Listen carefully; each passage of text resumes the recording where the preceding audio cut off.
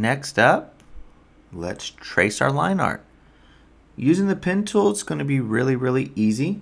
I'm going to zoom in a little bit first. I'm going to take my zoom and I'm just going to zoom in and then hold spacebar to get the hand.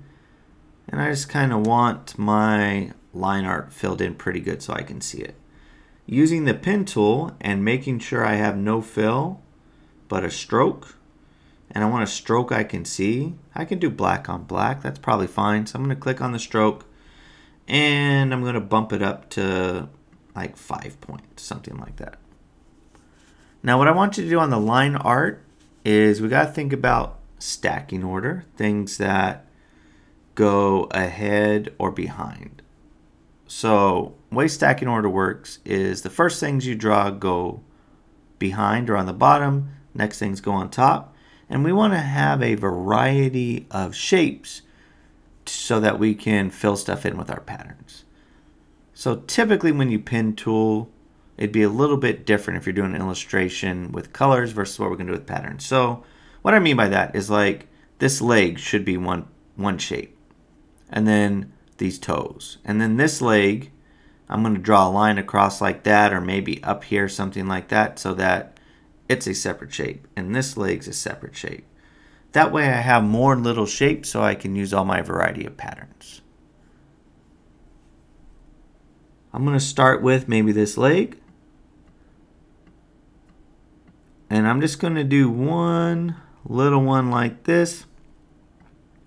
You should already know how to do the pen tool.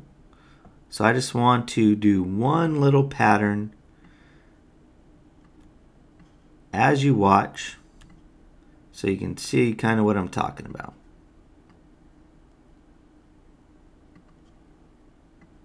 Going along like that, and maybe I want that one a little bit higher. Okay, I'm going to come over there.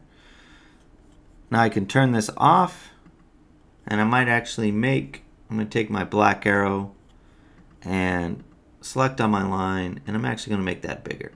I'm going to go with 10 points for my particular one, because that's about a 10-point thick drawing. See, if I turn it off, on, off, it's about the same. Now, I'm going to switch from my stroke to my fill. It's black, and then I'm going to pick, make sure I'm on my fill, come back to swatches, and I'm going to pick one of my patterns like that. Now I do want a black stroke, so I shouldn't have taken that off. So I'm going to go black stroke, bump it up to 10 points again.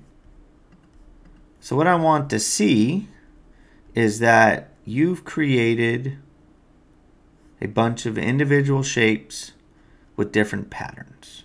Okay? And then we'll come back in the next video. I'll show you how mine looks like when it's done. You might want to look at that before you do all your individual ones, so that you can kind of see all the little pieces that I've done to get an idea of what I'm looking for. So before you keep going, check the next video, just see my finished product, and then come back and do all your other little pieces.